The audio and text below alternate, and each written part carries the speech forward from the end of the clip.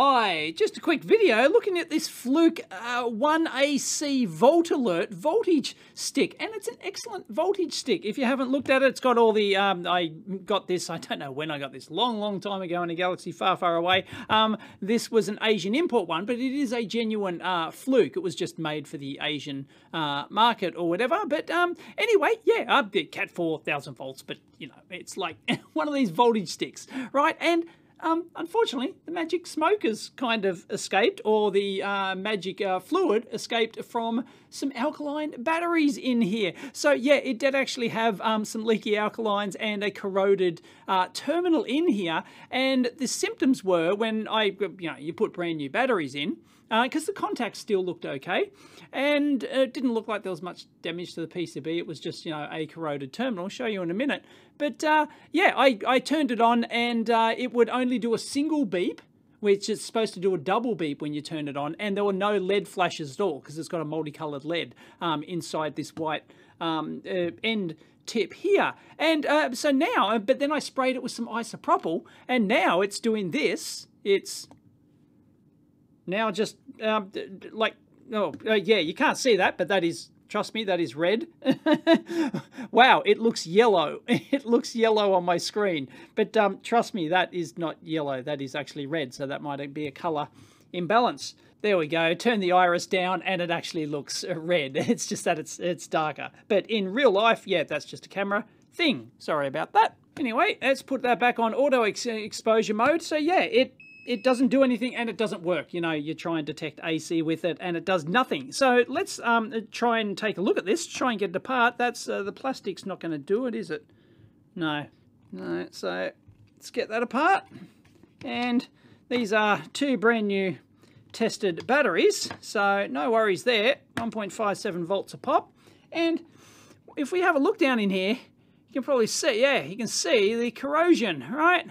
That is not a happy camper. It was a little bit worse than that, but I basically, you know, I haven't brushed it or anything. I didn't actually brush the thing. Maybe I should.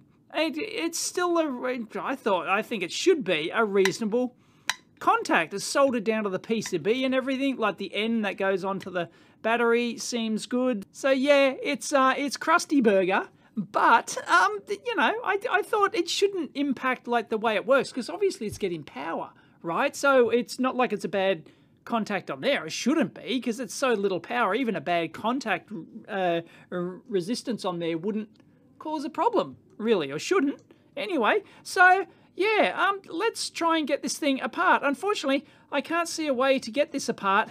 And you can see down in there, we've got obviously two parts of this case is joined like that. So you're not going to get those apart, and you can't pry this open. So I reckon there's got to be some sort of clip, because this PCB does not pull out. So there's got to be some sort of clip on. It doesn't look like there's any clips down the side or anything like that. So, because this board should just slide out. You shouldn't have to get this end cap off. It should just slide, because it's already like out the end like this. So I reckon there's got to be some sort of clip under this top part holding it in. So yeah, I don't know. Let me fiddle with it, and I'll get back to you, because this is the only access hole I've got. I figure they would have put in a way. Maybe they wouldn't have put in a way to put it out, but to get it back apart, because you know they're not going to repair these things. But no, I feel like there's something under there. I'm probably crushing a component. Now I do actually have a bent screwdriver for, you know, for accessing, you know, for this sort of task, but I can't find it in the lab, so it's in here somewhere. Tweezers. Okay, so what I'm going to do? Yeah, I'm going to get that button out of there. Ooh, is one of the terminals corroded? That's interesting. Well, that would explain it. There could be more damage in here than what I originally suspected. Is there anything up in there? Maybe. Yeah, I think there's a clip up under there that's holding it in. Doesn't seem to be anything in the other direction. Yeah, that contact looks crusty, doesn't it? Now it's just continually beeping. It's just getting worse. Okay, I do have a slightly curved one. Let's give this a whirl and see if we can't. I reckon there's I reckon there's a clip under, plastic clip under there or something. Probably have to pull at the same time. Oh, got it, got it, got it, got it. We're in, we're in. Oh, they are. That's a clip. That's I think that's what I. Yeah. It's up this end. Oh, look. Yeah, look. Wow. There you go. That's they got a surface mount clip. Isn't that cool? Well, it's annoying, but kind of cool. So when, you know, you can surface mount it, right? So they just got this custom spring, or is that a, no, it's a through-hole jobby. There you go. And yeah, so they just solder that in, and then when you push it in, it goes clip. There will be a, yeah, yep, there it is. There it is. Sneaky buggers, huh? Anyway, there you go. We have a teardown of, oh, upside down. All the electrons are going to fall out. They haven't already. Oh, no. Chips. Oh, it's upside down again. But there you go. We have a diode E. And, oh, geez. Is that trace eaten away, or is that... Looks like it's got some little pit taken out of it. Anyway. No, it's good, though. It's intact. No worries. Anyway, got a couple of transistories, and we've got one custom micro here. That'd be a custom, you know, a pre-programmed micro. It wouldn't be a custom ASIC, would it? I don't know. Fluke might have done a custom ASIC for this thing. But there you go. There's a 10 meg resistor there, and that's about all she wrote. There ain't much in it at all, and yeah, those contacts are terrible. So... But they're in parallel, so, you know, it doesn't matter which side of the button you push, either of those contacts. But as I said, the button worked because it comes on. Then we've got a multicolored LED up there. Don't be fooled. It's not just a red. It does actually do different colors, I believe, from memory. And then the probe is just just the metal poked into the middle there, which just then extends into the tip like that. So there's nothing in these AC voltage sticks, but... It doesn't look to be... That doesn't look good, does it? But still, there's nothing eaten away in here. That is crusty burger, but that wouldn't explain why it doesn't work, really. I mean, there's not much else that can go wrong in here. Although, look at that. Is that all some crustiness? I'm just trying to get the contrast down there. I can adjust there. Yeah, look. Yeah, look, it's just got crud all under the chip, I think. So I think that just needs a thorough clean. We'll just get the isopropyl and get the stiff brush here and give that a good clean in, because this is a high impedance circuit, and if you got crustiness under there, that would explain it.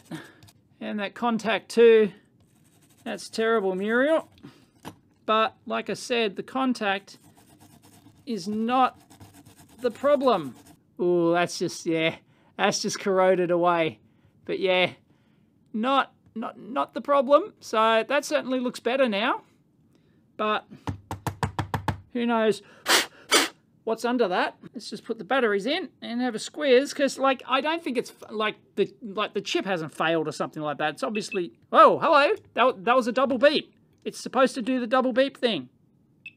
Yeah, that is the correct business. So yeah, it's supposed to flash like that. It's working again. There you go.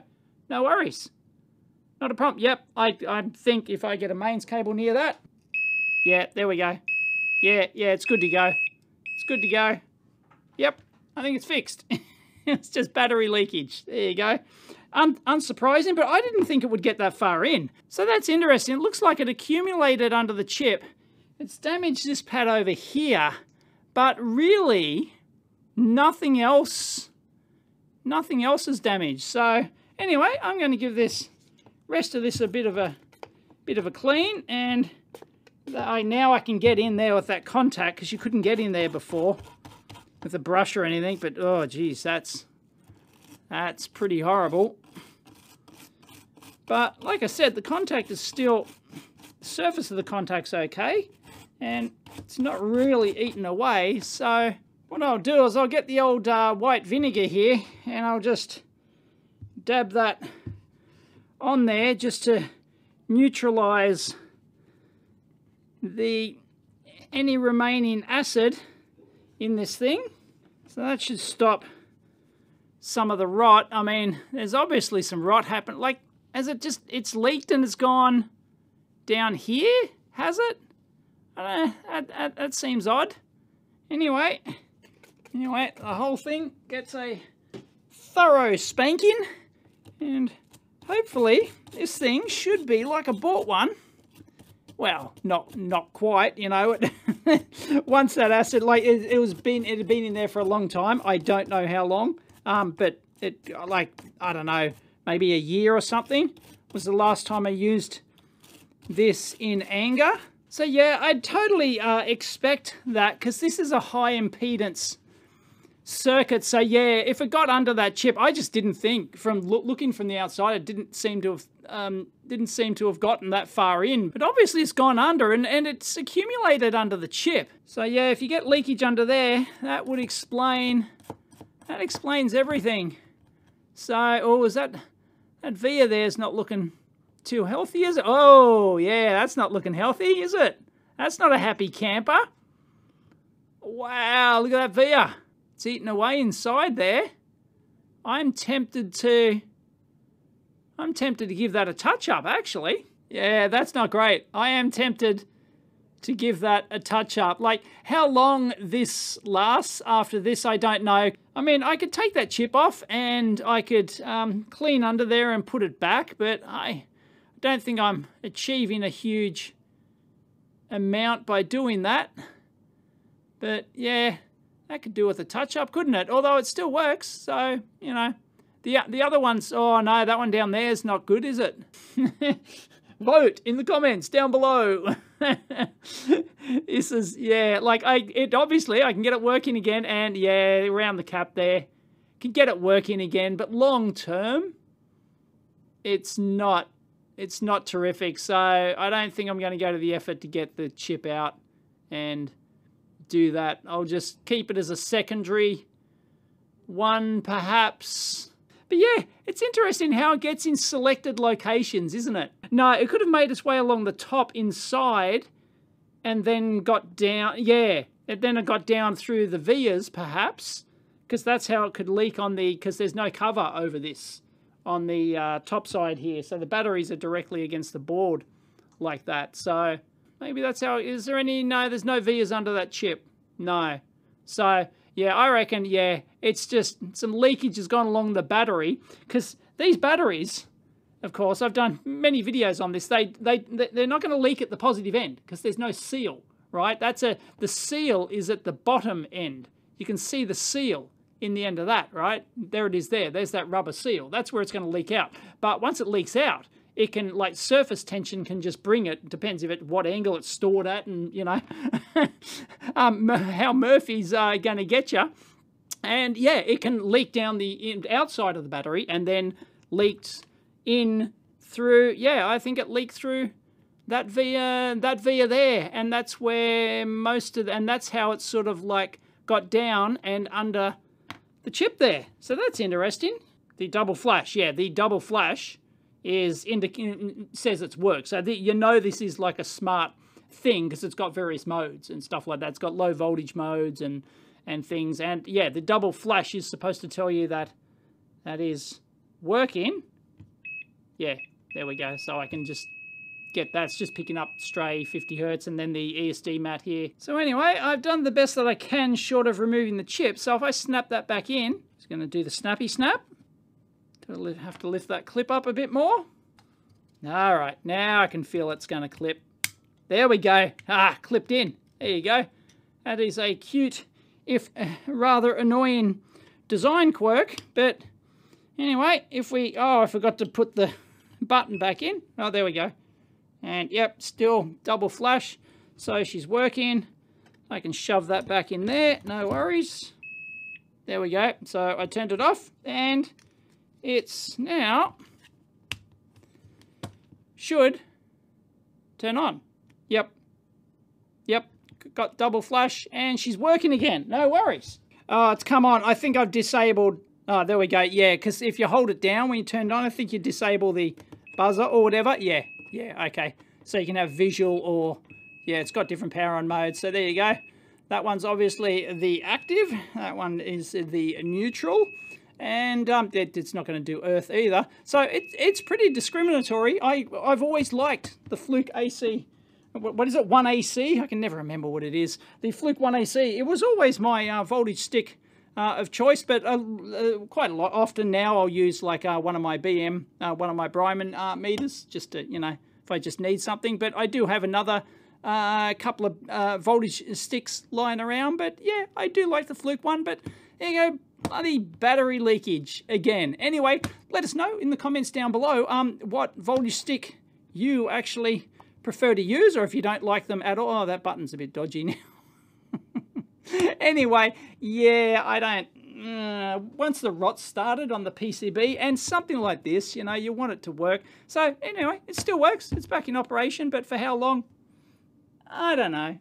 Could have potentially, you know, as I said, could have removed the chip, got under there, make sure, you know, everything's clean, and then resolder the whole thing, redo those vias and stuff like that. But, is it worth the effort?